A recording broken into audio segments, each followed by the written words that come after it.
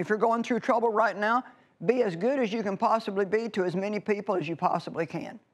Encourage people, compliment them, edify them, help them, increase your giving. Do anything except what the devil wants you to do, which is become bitter and resentful and offended because you're going through a difficult time in your life.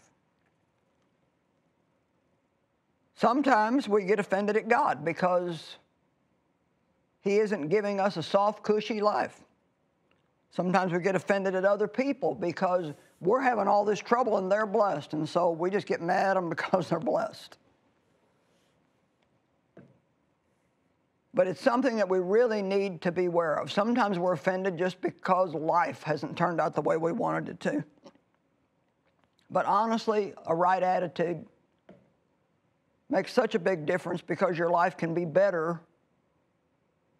Actually, if you will continue to love God and want His will, the Bible promises us in Romans 8, and I've seen it over and over and over in my life, and I'm sure you've seen it in yours, that all things work together for good.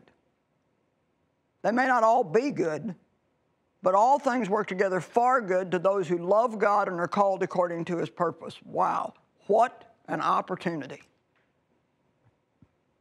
God can do all things. All things are possible with God, and He can take something that looks so bad, that is bad, that is an attack from Satan, that is not fair, that is unjust, and He can make it work out for your good.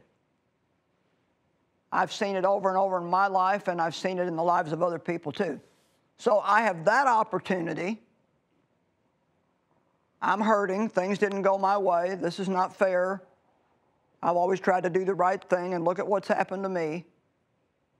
So I'm going to get bitter and resentful and have a bad attitude, and I can just stumble in my walk with God and perhaps even fall away and backslide. Or I can say, I'm going to keep a good attitude because my problem doesn't change the fact that God is good, and I can watch Him work good out of it and give me a double blessing for my former trouble.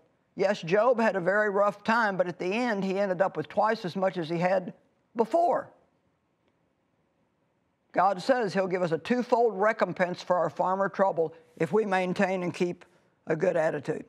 We hope you enjoyed this teaching. To get more from Joyce, make sure to subscribe so you don't miss a thing.